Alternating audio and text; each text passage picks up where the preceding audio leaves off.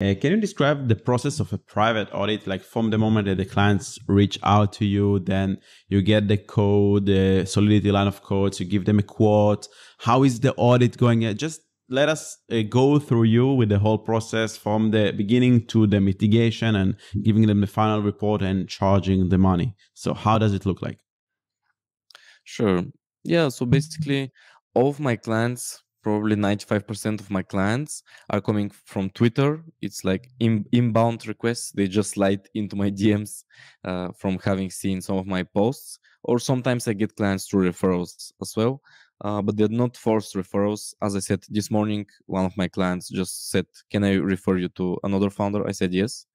But yeah, clients just reach out by themselves. They ping me. They say, "Hello, we would like to get an audit. What is the price and everything?" And I start asking questions. I say, of course, "Nice to meet you."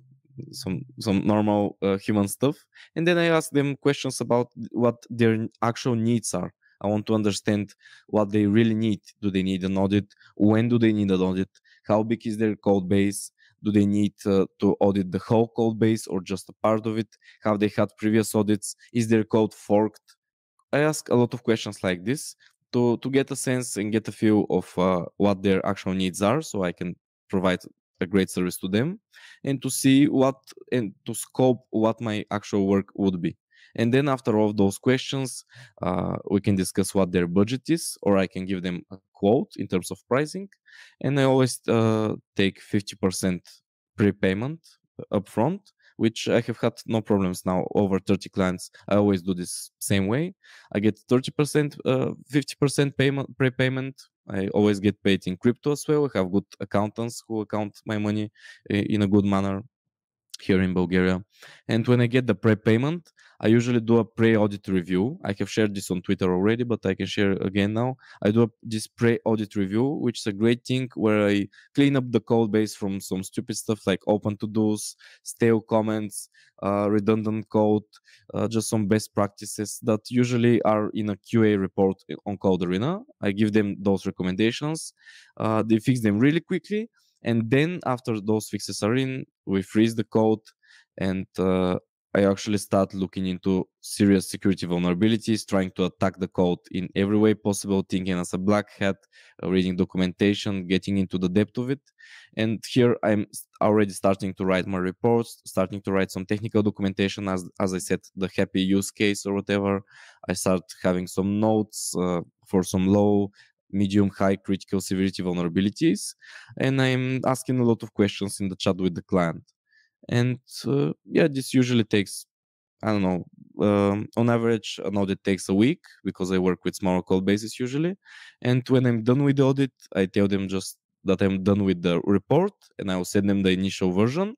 So I send it to them, then they send the other 50% of the money, and from there we discuss the report. We have a I gather feedback from them, and they start applying fixes that I have given as recommendations, or different fixes that they have decided. And in 2 or 3 days, I review the fixes. I go over their commits that have diffs on GitHub. I review the fixes. I review that they haven't added any more security vulnerabilities, and that they have actually fixed and patched the old ones. And when this is done, I add the latest reviewed commit hash by myself in my audit report, and I send them over the audit report. I upload it on GitHub, and that's it. I thank them for working with them.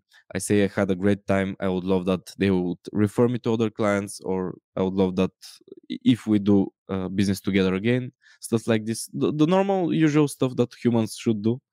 And yeah, this is how it works. And I have had over 30 clients now. All of them have been happy. I have been posting a lot of screenshots of discussions with happy clients. None of them have been written by myself or by my friends. All of the messages are real. Clients are very happy. And yeah, this is the process pretty much. Thank you for sharing the process. This is very interesting.